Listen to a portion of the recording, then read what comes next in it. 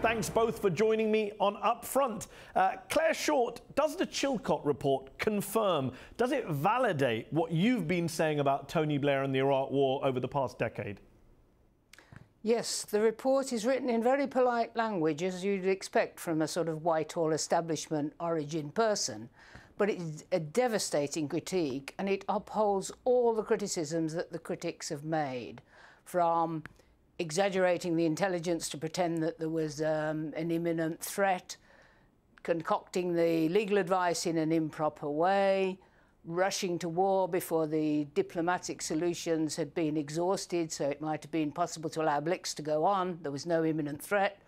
And on it goes. Everything that the critics are not preparing properly for afterwards. You say everything, and it is a devastating report, no doubt about that. You say everything, but it doesn't say explicitly, does it, that Blair lied or misled Parliament or the public, which is something you've said in the past. Do you still believe Tony Blair misled the people, misled you, that he lied about the threat from Iraq? Absolutely. And, you know, Blair's response has all been to say, I'm very, very, very sorry, but I would do it all exactly the same again. So I don't know what exactly he's supposed to be sorry for. But, and he says, I didn't deceive anyone. Well, if you add up all the things it says that he exaggerated or wasn't frank about, and, for example, blaming the French and saying that meant they couldn't get a second resolution because Chirac had said he would veto anything when he didn't. He said, not now. I mean, these are deceits, but it's polite language, so they haven't used the word deceit, and now Blair and his entourage are saying, oh, he really was sincere, he didn't deceive or manipulate anyone. Well, he did. I think he was sincere in believing he should go with Bush. But deceit is the word you're using. John, no question. Let me ask John McTernan. Deceit's there. He may not have used the word deceit, said John Chilcot in his report, but the evidence in his report is clear that he did mislead. He was involved in deception, Clare Short says. No, he says exactly the opposite, doesn't he? He says that Tony Blair presented the intelligence as it was presented to him. He didn't lie to Parliament. In fact, he's cleared. No, he doesn't say that. That is not true. That is not true. That's not what the report says. Cleared of all the things that have just been said. No, he's cleared of all of those things that Clare has just asserted, and she's having to really stretch the definition of deceit to almost mean tell the truth, to accuse Tony of telling the truth. He was Tony was completely straightforward earlier this week on Wednesday when the report came out. Really clear about this. He said he's taken responsibility for mistakes that weren't his, the mistakes of the military, the mistakes of the security services. He was Prime Minister, he takes responsibility for them, which I think is a leadership thing to do. And then he's also said that he cannot, and he's said this consistently, he cannot regret the fact that Saddam Hussein is no longer in charge of Iraq, and I think that is true. We cannot regret the fact that a genocidal dictator, genocidal fascist dictator, was removed from power in Iraq. Tony Blair says, and you're agreeing with him, that he's exonerated on the specific charge of lying, and we can have a pedantic argument about, you know, what is the definition of lying. But on pretty much everything else, John, the failure to exhaust diplomatic options, Iraq not being an imminent threat, the lack of post-war planning, Chilcot is, you would admit, pretty damning. Your former boss is not going to live this down, is he? It's basically his political epitaph. Of course it's not his political epitaph. It's absolutely clear that there are many, many things about Tony Blair's contribution to Britain, to Europe, and to the world when he's Prime Minister, which will help to define how he's seen by history. But, however, let's go to the report. Let's be clear about the report. There are occasions when Sir John Chilcot was making a statement yesterday when I'd pretty well say he was sexing up his executive summary. He interposed his judgment with that of the Prime Minister. It was clear that there had been 17 UN Security Council resolutions, that the way to try to bring this to a head was to give a deadline for Saddam Hussein. There's a deadline. He had a month to actually cooperate with UN weapons inspectors. Just a minute, this won't do. We're supposed to be discussing the Chilcot Report. Now we're getting a justification of the war. It's nothing. John, it does sound like you're trying to re-prosecute an argument that a 7-year, 2.6 million report has now pretty much put to bed. Military action might have been necessary at some point, but there was no imminent threat from Saddam. The strategy of containment could have been adopted. The government failed in its stated objectives. That is the opinion. That is purely the opinion. So you reject the Chilcot Report of Sir John Chilcot. In hindsight, I reject It's not just John Chilcot; it's the whole committee. He made a judgment. Sir John Chilcot made a judgment about what he would have done or what could have been done in terms of military options and peaceful options. It's not just him. Tony Blair made a different judgment. The cabinet made a different judgment. It's not just him. And it is Sir John. No, Sir John that's Chilcot's not true either. The cabinet didn't read properly. Was a clear interposition of himself. He substitutes his judgment for Tony Blair's judgment. Okay, John McTernan, post-war Iraq has suffered 13 years of violence, nearly 300 people killed by ISIL in Baghdad last weekend alone. The same ISIL that even Tony Blair has now conceded is a byproduct of the invasion. Shouldn't we therefore see more contrition from supporters of the war? And yet you seem more defiant than you seem contrite, even with ISIL reminding us every week of what a disaster the Iraq intervention was. ISIS remind us every week that terrorists who are killers are moral agents. Nothing can take away from them their responsibility for every single murder that they kill. The Iraq war's not responsible? Every single murder. The Iraq war's not responsible for giving us ISIS. No, because Tony Blair has said that. You cannot tell me. Well, Tony Blair has said that, John.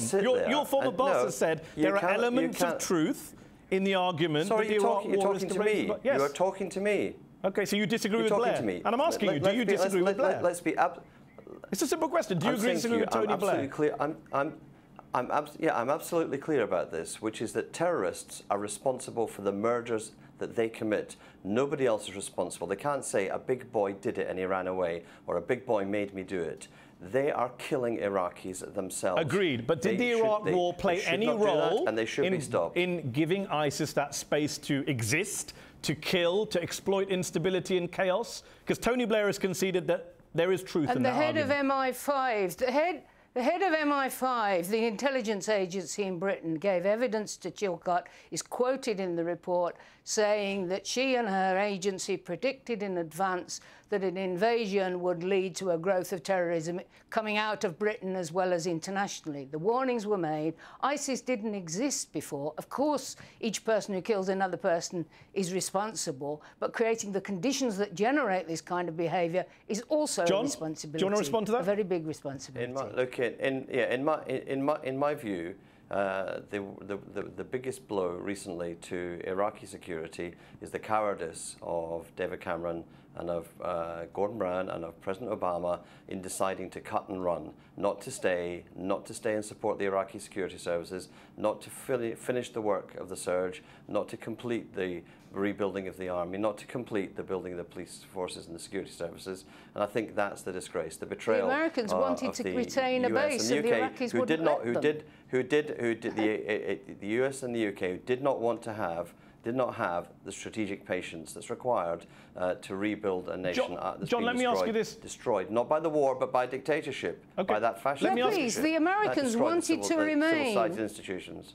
And the Iraqi government that was put in place by the occupying powers said no. John McTernan, you worked with Tony Blair after the war. You've stayed in touch with him since. Give us your insight into his mind. We know from the Chilcot Report that he told Bush in secret that I will be with you whatever, 8 months before the war. Okay. And we know what that phrase was a reference to. It was a reference to the events 10 months before that memo was written. The reference was, as you know, to 9/11.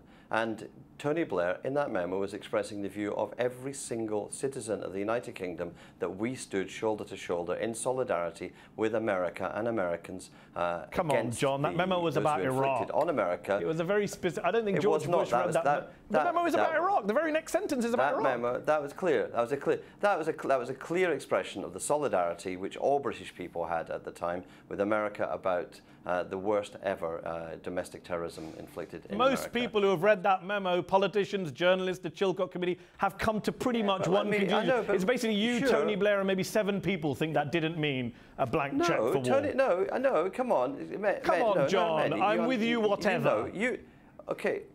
You know, Clare knows, everybody watching this programme knows, there was a vote in the House of Commons, a vote a free vote in the House of Commons on whether Britain should go to war. Let me ask you this, John. You Let me ask you this, John. Do you think you can't give a blank check if you're going to have a vote in the House of Commons? Here's a question. Do you think, if we had a time machine, do you really think that House of Commons vote would have been won had those MPs read the Chilcot Report before they voted?